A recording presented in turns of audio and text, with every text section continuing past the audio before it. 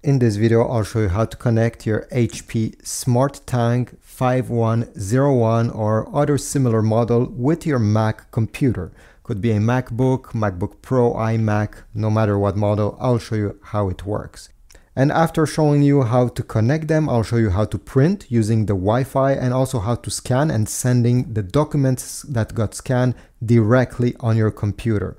So let's get started. Step number one is to actually put your printer into pairing mode. If it's brand new and it's the first time you're connecting it to the power, it will already be in pairing mode.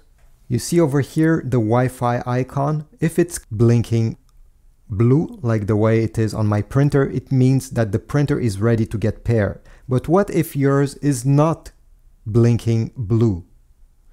Well, in this case, it's very easy. To put it in pairing mode, all you have to do is to keep press this I button during 5 seconds until the panel lights up the way it just did. And then we need to press the Wi-Fi button and the X button both for 5 seconds. 2, 3, 4, 5. Then release these two buttons and the button over here will be blinking blue. Perfect. Now it's time to go on the Mac computer. So the first thing we need to do is to go on the App Store, the Mac Apple App Store, and search for HP Smart. It should be one of the first options, and you need to download HP Smart for desktop. Mine just needed an update, so I'll click over here, launch the app, and you should see something like this. This is the main screen of the HP Smart app. Now we need to add this printer on the app, and to do so we first need to connect the printer to your Wi-Fi network, the same network as your Mac.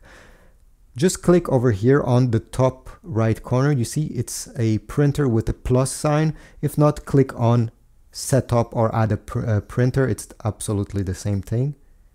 Okay, I'll click here, then select new printer. Wait a few seconds, and in this list you should see your HP Smart Tank printer appearing. Click on it. Now you need to enter the password of your Wi-Fi network that you're currently connected with your Mac computer. Then press continue. It will ask you to press the I button on your printer. If we're looking here, you can see the I button is blinking. Press it once, and the setup will continue on your Mac screen. Perfect. Now we're going to click continue. Here press accept all. If you want to use the HP Smart app, the one that we just downloaded, unfortunately you need to sign in into your HP account. That is free to make and it only takes a few seconds to do it. But yeah, you cannot use the printer with your Mac if you have not signed in into your HP account. I really don't like that HP is forcing you to sign in into your account so they can get your personal data, but this is the way it is with HP printers. Not just this one, but every single one of them. In my case, I already have an HP account, so I'll go and click over here, sign in. But if you do not have one, click create account. It only takes, as I said, a few seconds and you'll be good to go. So I'll go ahead, click here and enter my personal data. Okay, I have entered it. It's now loading again. Here you're gonna select auto update. This simply means that the printer will update by itself every time there is a firmware update. And here on this screen, I'm gonna skip printing page because we'll print our own document. We don't need their own test page. And finally click skip sending link over here, and yes, we do not need this. You'll get this green check mark, simply means that everything is done correctly, and press on all done. And on the top here on the app, you're gonna see your printer with the status of how much ink is left into the ink tanks. So now let me show you how to print using the Wi-Fi and also how to scan. First of all, printing. So over here we have print photos and print documents. Very straightforward. I'll select print documents because mine is just a text document. And from here, we have to select the document that is on your Mac or on one of these cloud services. So I have selected one of my documents that I want to print. It's just text. It's 4 pages. We can see them over here. And now we have to select print preview down below here. Then you need to click on this very small arrow. I don't know why they did this. It's not very visible. And we'll have access to all the features, all the options about this printer. So over here, make sure your printer is selected. Then paper size, select your paper size. Mine is just a regular US letter, so I'll keep it this way. We have print copies, how many copies you want this, this printer to print. Private pickup, keep it off. Print quality, this is very important. We have 3 different quality settings here. I'd suggest you never choose draft because the color will be desaturated and there won't be any details. So select normal if you're printing text, and if you print pictures or artworks or maybe some graphics, select best in that case. I'll just keep it to normal. You have then page range.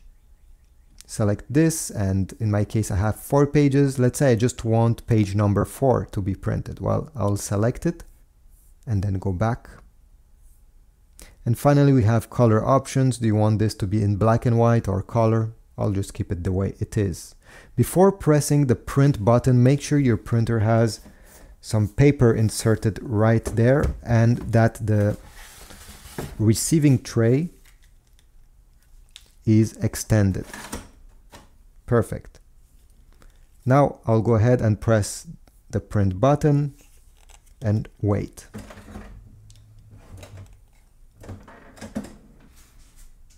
Perfect. This is our print. It looks great. Now let me show you how to scan.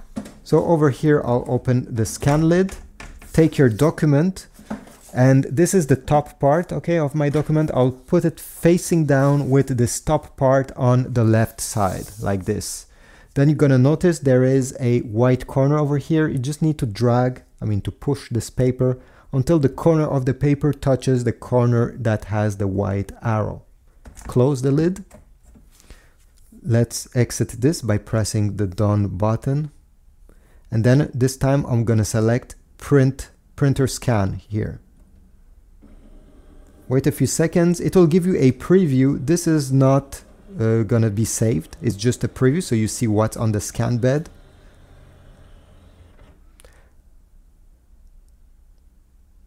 Okay, perfect. And now we have a few different settings here we can change. We have, first of all, make sure the scanner of the HP Smart Tank printer is selected. Then we have sources, don't touch this. We have preset. Preset here gives you some great presets, in my opinion, in case you want to scan, let's say, a picture. You can select photo, or a document like a text document like mine. You have other options here. I don't think most people will use them, so this is why I won't go really through them. But otherwise, we have detect edges. We don't need this since, as you see here, you can drag the edges of this preview the way you want. So let's say I just want this top part of the printer to be, top part of this paper, sorry, to be scanned. Well, I can adjust this the way I want, okay? Let's say this is what I like. And finally, we have output, color or black and white, page size. You have custom. Custom is when you drag those blue dots over here to make a custom scan. But let's say you have a letter size paper, the way the one I have inserted here, you can simply select letter, so it will scan the full letter size, so you don't have to worry to drag these around. And finally, we have resolution. Resolution is something very important. If you're scanning a picture, artwork, graphics, the highest the number, the most details, and the larger file you'll get. So if you're scanning, let's say, an important photo and you want all the details, you want to have the best scan quality, choose the highest number here, which is 1200 dpi. An important thing to remember is if you select a high number on this list, it will take a while to scan. So at 1200 dpi, it may take up to 10 minutes to scan one single document. It takes a long time because the scanner needs to get all those details. If you're simply scanning some text, I suggest you choose 200 dpi, and this will take around 12 seconds to do. 75 dpi, it's not something I recommend. Even 100, I don't think there is enough details. Even for text, you're gonna see the difference and you won't save much time at all. So keep it to 200 for text, and if you want more details, just choose 300, 400, 600 or 1200, depending how much time you have on your hand. Once you're done, press the scan button.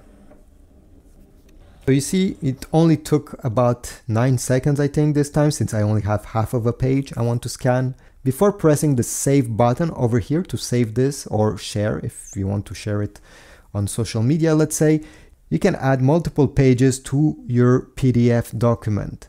Let's say you have 50 pages and you want to combine them in one document. Well, it's very easy. You just have to go ahead, remove the page you just put the next one, and press the scan button, and you'll see them. You see over here I have one, but once you do this multiple times, you're gonna have all your pages displayed down below. So when you're ready, press save here.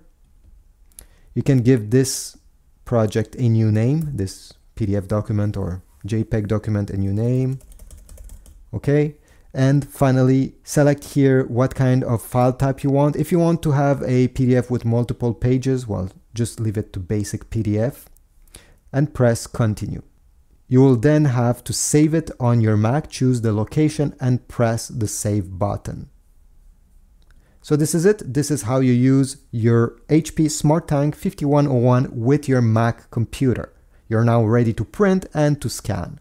Thanks for watching. If this was helpful, please check my Amazon affiliate links down below. If you want to get some ink, some paper, or any other things for your printer, every time you go through my links, you support my channel by doing this. If not, simply comment, leave a like, subscribe, and I'll see you in the next video.